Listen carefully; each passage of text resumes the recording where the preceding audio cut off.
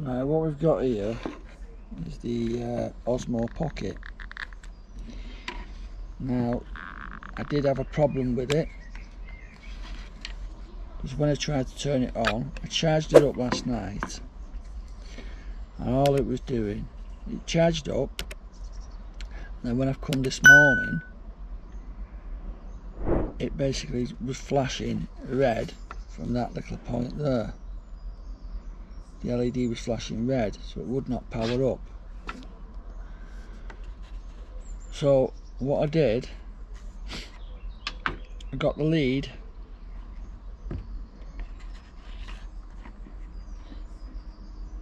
and connected it to a power bank,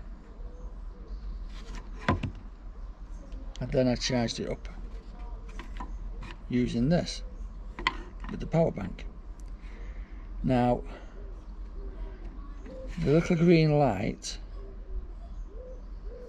will flash once for 25%, twice for 50%, 3 times for 75%, and then once it hits the full charge, it goes black, turns off. Now before that I charged it up, and when I've tried to use it, it would not power on, so it had no power. So I've recharged it with a power bank, and now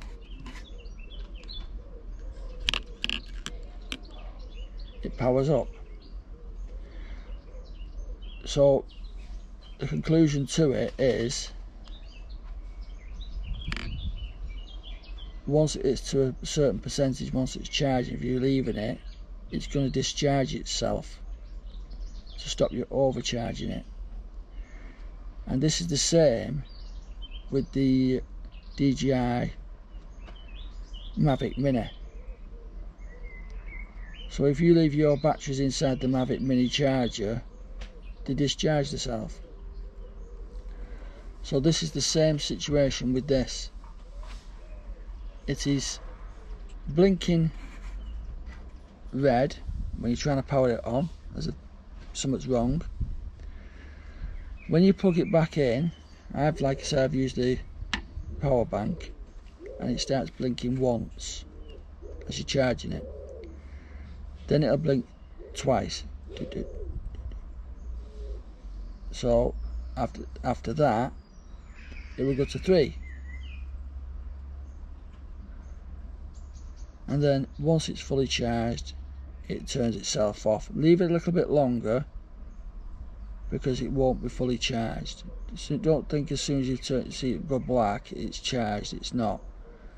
So you just keep it charged on for another 10 minutes, and then unplug it. It takes about half an hour, 40 minutes to charge, and that's it. So they're not broken. It's just basically, it's discharging itself to stop it overcharging. So anyway, give us a thumbs up, give us a like, please subscribe, and I'll see you on the next one. Thanks for watching. Bye for now.